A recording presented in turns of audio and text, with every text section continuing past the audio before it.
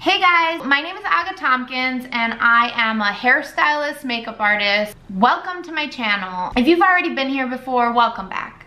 And if this is your first time here, this is a good place to start because this video is actually a little bit about my life and who I am and where I've come from and how I got to where I got to in my career.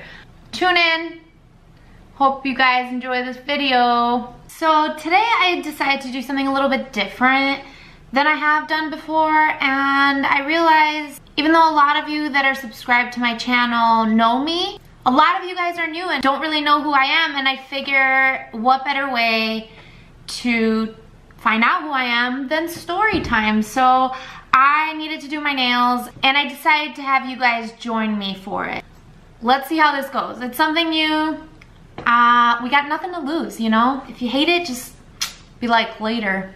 I know a lot of people are curious about the backstory of my life. I decided I'm gonna have to do it into like split sessions, and what better way than do it every time I need to do my nails. So I can just work and do my nails and tell you guys the deets on my life. Why not? Here goes nothing. Let's go to the beginning. So I was born in a small town in Poland and I moved to America with my family when I was 5 years old. We moved to Chicago, so that's where I grew up. I didn't know English or anything like that, and I learned it all here. I am gonna focus this a little bit on my art part of my life and the beauty part of my life. I feel like I will gear it towards what got me to where I got to in my career. I've always loved art. That was always one of my passions and one of my loves of my life. Since I was a little kid, I always wanted to be an artist. So I always did art. It was just the one thing that I had that was always consistent my whole life from being a child to my adult years. The first artist to ever inspire me actually was my big sister, Marlena. I was actually probably about 4 years old. It's one of my first memories. She drew a picture of a princess and I was like, oh my God, that is the most beautiful princess I've ever seen in my life. And that moment changed my life. So I knew right then forever that I wanted to do art. I remember drawing princesses that were nowhere near as good as my sister's princess. Actually, they were so bad, but I remember them. I have like an image. I should just redraw it. I drew some ugly princesses, but I tried so hard. Hers was like perfectly symmetrical and just like incredible. I can picture hers in my head too. So that was my first introduction to drawing and art, and I was like, oh my God, this is awesome. Who remembers, by the way, drawing like shoes? I remember drawing shoes and like one shoe would be like this big and the other shoe would be like this big. And I really tried so hard to make them the same size. No, that wasn't gonna happen. The one heel was like this, a clunk, and the other one was like little, and I'm like, what is going on? And I mean, granted I was like 4, but still, what, why? It's like the car pictures. This is a car and it's like the worst car ever. As a little kid you draw and you're like, what was that? But anyway, so then fast forward to through my life, we grew up in Chicago public schools and my parents worked a ton. They couldn't really watch us during the summer when, you know, we weren't in school. So we had to go to, it was like summer school, but it was like social center. So we would do art and whatever, music class, art class, whatever. We just focused our lives on art. Everything in our lives was art, art, art. So since we always did art, by the time I got to 7th and 8th grade, when you do hood-rat stuff with your friends, my friends were like, hey, can you dye my hair? At that time, it was popular to have bleach blonde hair, kind of like a bob, or not a bob. I guess, yeah, I guess it was a bob. And my friends would be like, box dye my hair. They used to steal the box dye from the grocery store, and they would like steal it in the separate parts out of the box so that they didn't get caught. I didn't do it. I never did it because I was a total chicken and would have never done, stealing was just never my thing. And I would dye their hair, and that was like my first introduction to doing hair. I had been doing like my own makeup. From like 6th grade, I was already doing my makeup regularly. So that was just like part of who I was. I was kind of a chola, brown lipstick, Sharpie eyebrows, the whole thing. I definitely wore Cortez Nikes, you know what I'm saying, and Dickies. That was my get up every day. My hair was always up in a bandana, and that was my life. My best friend at the time, her name was Lucy. She had a cousin that lived in LA who was a chola, and she was so cool to us. I mean, we literally thought her style was the coolest, and this is before you could like email pictures. So Lucy's cousin would send us like photos of her and her friends, like all super cool and stuff, and we were just like, that's the coolest. So that's what we did. Brown lip liner, all the stuff, and that's kind of what first got me into makeup and hair, those two things. Then fast forward to high school, I was definitely, because I was an artist, I kind of got grandfathered into my high school through my sister. She went to my high school for the 4 years before I went there. She kind of set me up. By like 7th grade, I was going to her high school to build sets for drama class, and it was intense. We had like an awesome drama teacher. He made serious productions. I just realized I'm not even doing my nails this whole time. Okay, back to business. When I went to the high school, starting freshman year, I was the art director of the high school because my sister was the art director before I got there, and since I already had experience, when I got there, I was in charge of the art department, the plays at the school, and for the choir people and all that stuff. I also did lighting for the plays and stuff like that. I don't know, it was just always fun being on set and whatever, part of stuff in that world. Chicago had this program where to keep kids off the streets, and it was called Gallery 37, and starting the summer of 7th grade, I was taking the train downtown. You had to audition to get this role, and some of you may remember, have heard, they had these cows in Chicago.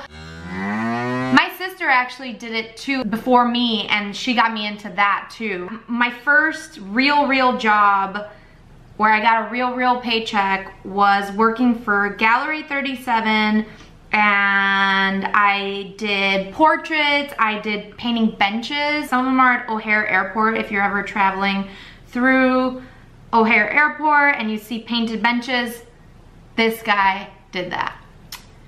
I still can't find any of mine. They're somewhere out in this world, but who knows where. That's the beginning art part of my life. By the time that I was done with high school, I wanted to go to Columbia College, which is an art school in Chicago. That was like my dream. And I realized it was so much money, my parents couldn't send me there. There was no way. And so I missed a whole year of school. And by the time I went to college, I already had jobs and whatever, and then I just kind of stopped doing college and started working. I ended up getting a job with the shoe company that I'm sure you guys, some of you have heard of. It's called Journeys, and I was doing so good that I got promoted like really fast within that company. In the meantime, I always did hair for my friends and stuff. They're like, dye my hair or cut my hair. And so I still always did hair. You know, my friends would like pay for the product costs. I wouldn't even charge them. Fun like punk rock hair. And if you wanted some fun punk rock hair, I was capable. So I always did that, and I would always do makeup for my friends and things like that. If anybody needed their makeup done, they'd be like, can you do my makeup? And I was like, sure, I enjoyed it. I always knew I wanted to move to LA, so as a kid, it was just one of my dreams. I drove out there when I was 18 years old. I lied to my parents that I was going to Wisconsin, because Wisconsin's like right above the border of Illinois and Chicago area. And I drove with friends all the way to LA and lied to my parents. Sorry, they found out, don't worry, because I got speeding tickets. So then my mom one day is like, Nebraska, and I was like, ooh, and Utah, and I was like, ah. And long story short, don't speed and lie to your parents, because then later I was in a lot of trouble, which later got cleared up. But again, I was like 18 at that time, so yeah. I wanted to live in LA. After going there, I spent 2 weeks there with friends, and I was like, oh my God, I need to live here. So then fast forward, I worked for Journeys, and I was like an area manager. I managed a bunch of the stores, and I ended up moving out to LA and running all the LA stores out there, and still continuing to be like a district type manager, area manager for them.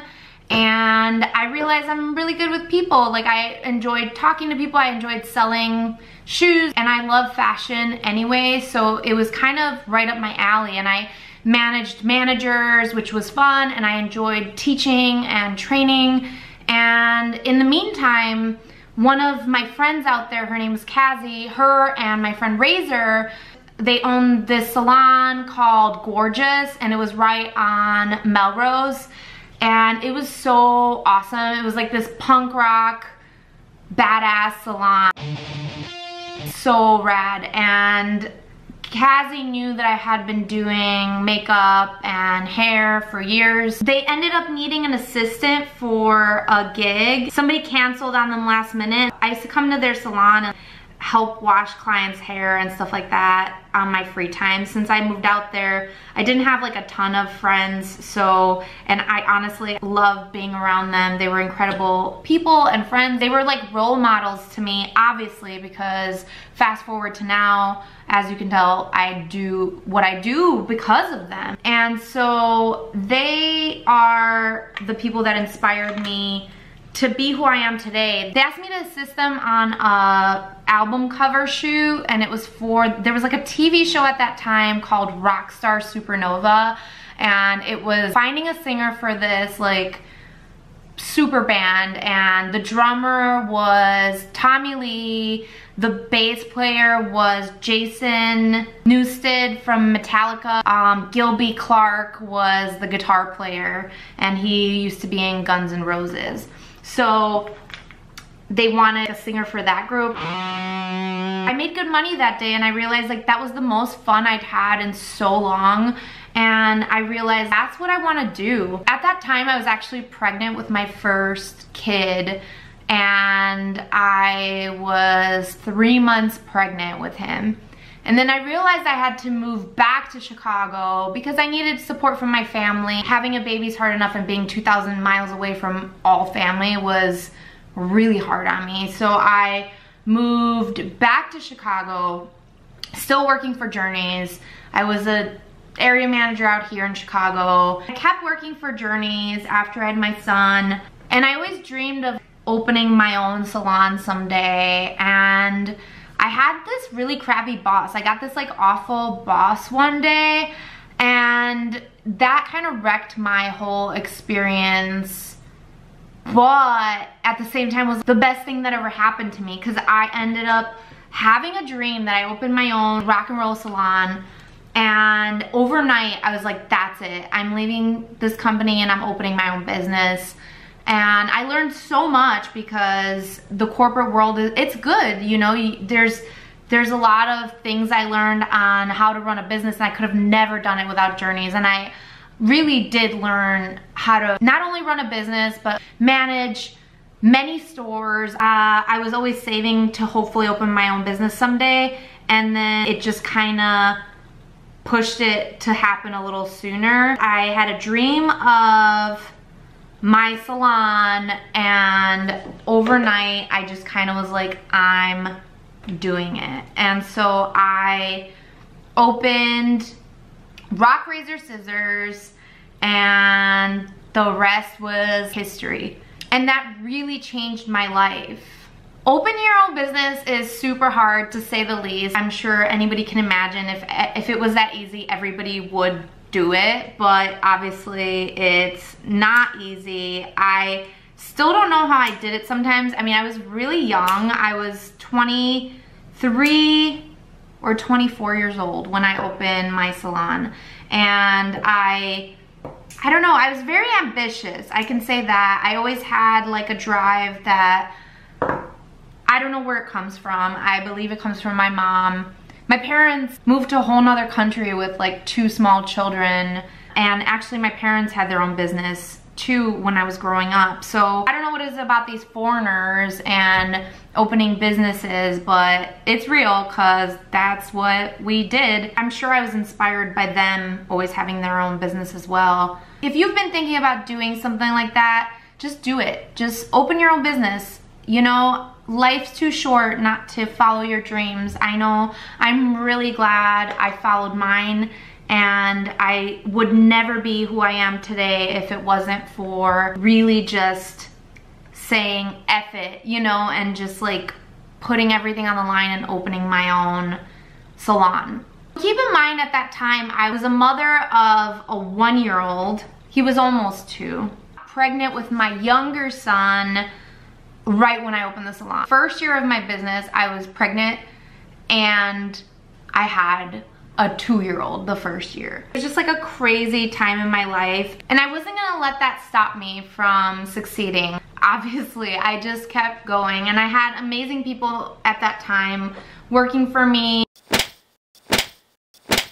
I had a niche. I had my head on straight. Like, I knew what I wanted, and even when people, you know, didn't believe in me or believe in what I had in mind, I was always very passionate, and I didn't care what anybody thought. People told me like my dreams are crazy, out of this world. Well, I don't know. I've always told people dream big, because honestly, I really believed in my goals, and I never stopped working to make them happen. And I believe that anybody can do that if they really try, and I gave it my all. I definitely pushed myself and, I don't know, did stuff out of the box. I tried everything. Rock, razor, scissors was like a crazy time. I wanted to do hair that was cool. At that time, this blue, purple, pink hair business was not as common as it is now. This was 2008, and the reason I opened the salon is because when I was a kid, there was no place like that, and I really wanted to open a place that did the funky hair and stuff like that, and it just didn't really exist. You might be lucky and find a salon that has a hairstylist that knows how to do hair like that, but it was just not common. And I wanted the super diagonal forward bob, and I wanted, you know, the shaved part that like had graphics in it, and a lot of people weren't doing that at that time. So I took it upon myself to say, hey, this is the place to get this done. Rock, razor, scissors. This is the place that appeared out of thin air. The stuff of dreams. Your very own rock and roll salon. We don't do old ladies unless you're a really cool old lady. We want you and your stank mohawks, your dreads, your ratty pink and purple extensions, your fried platinum hair. This is kind of funny. We do metal, we do bands, we do fashion trends. We want crusty punks and rockabilly kids. Hardcore kids, why the F not? This is like on our website. You want a flat top? I want to give you one. Come hang out, be part of our family. We're professional, we're the poo. We're what you're looking for. I don't think we were professional at all, but who cares, man? It was like the time of my life. At that time, I think all of us that worked there, we all know that it was definitely something that was way ahead of its time, and we all can definitely say it was a blast. We did hair for awesome bands. We met so many amazing people. We did hair for Warped Tour. All kinds of shows. I mean, every venue in Chicago that you can think of, we did hair at. We loved what we did. It was exciting. I would get an email or a call that like Radiohead's in town and I need to be there in like 3 hours to do their hair, and I was like, okay, and I like would pack everything up to like go do Radiohead's hair.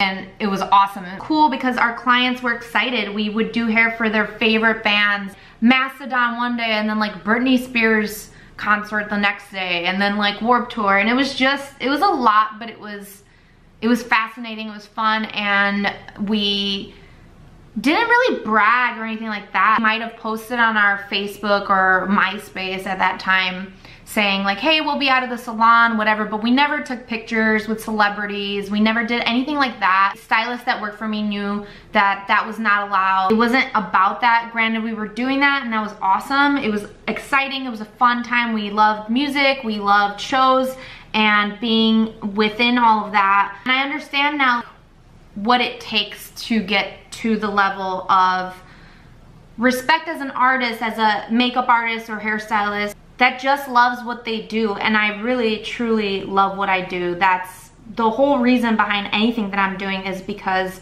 this is my favorite thing to do in the world. It's art, and if you've been listening, then you already know art is my life, and doing hair and makeup and nails, it's all art to me. And being around people, it's everything. It's super exciting and fun, and I really loved rock, razor, scissors. And even though I'm super glad that I got asked to go on tour eventually and work for one artist and travel with them, I also know that the time that I had my salon, being a businesswoman and all of that, I couldn't have probably done tour the way I do without all of that knowledge. I definitely use so many bits and pieces of my businesswoman and hardworking values in touring. So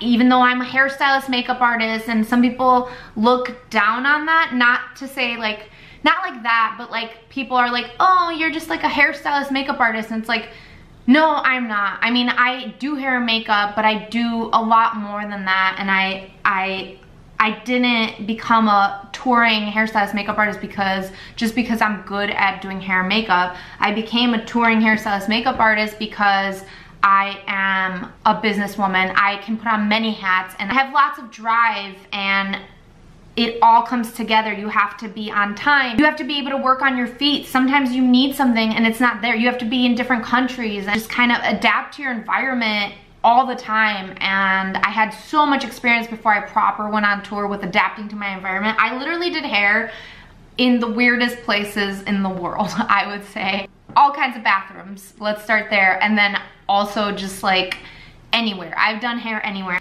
If you're a hairstylist and you work in front of a mirror all the time, take that away and do not work with any mirror near you for a week.